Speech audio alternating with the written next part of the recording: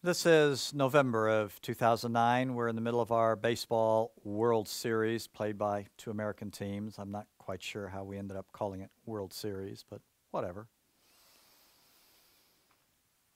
And in baseball, there is a very common dynamic with the coach looking at his pitcher. The pitcher throws a bad pitch and it becomes a home run for the other team. And the manager has to decide at that moment whether he still believes in the pitcher. Has the pitcher lost his touch? Do we need to remove the pitcher, send in another one? Or will leaving the pitcher in there strengthen him, reinforce him so that he comes back, digs out of the hole, and pitches well to the next player? This is a picture of reconciliation. Where do we have favor? Whenever we sin, whenever we mess up, whenever we've done something wrong, we lose. We lose favor with the person we hurt. We lose favor with those around watching. There's 1,000 different areas where we lose favor in our relationships as a result of what we do.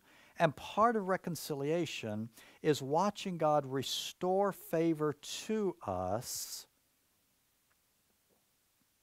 in a monumental way. God came to Moses and said, it's like this. I am not only going to send you back, we not only share a common passion here, but you are going to speak to Pharaoh. You, the convicted felon,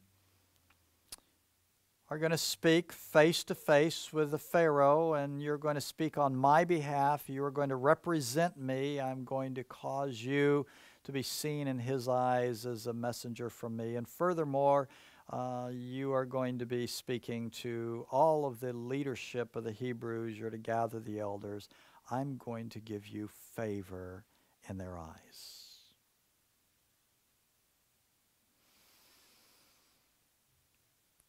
Reconciliation, restoration, not just between Moses and God, but Moses said, or God said rather, I, God, am going to see to it that other people listen to you. You don't have to earn the favor. It's not your job to get an audience. I myself, God, am going to see to it that you, Moses, have an audience with Pharaoh and with the eldership of the people. I'm going to make it happen. I'm going to give you favor. So what about you? Spirit, my question to you is very simple. Are you experiencing favor after judgment, after forgiveness that is not explainable in human terms? Are you experiencing favor that you did not pursue? Are you experiencing favor that is not just directly the result of your good work and your conscientious work ethic? Spirit, I invite you to take off any blinders and to look at the panorama of the last few weeks or months.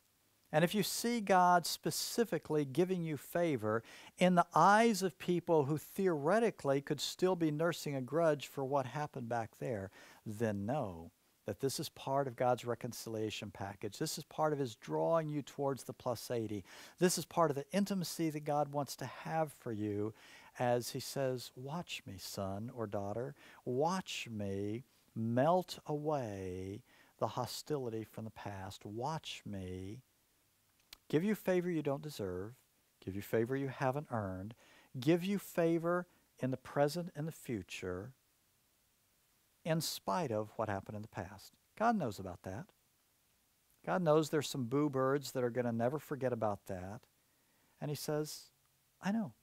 And I am choosing to give you favor because I want to, because it's part of the reconciliation process. Spirit, I invite you to lean into that. I invite you to consciously point them out and say, there, there, there, and there.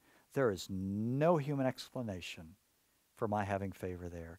That is my God restoring me, making look good, because I've chosen to receive the forgiveness for my iniquity in the past.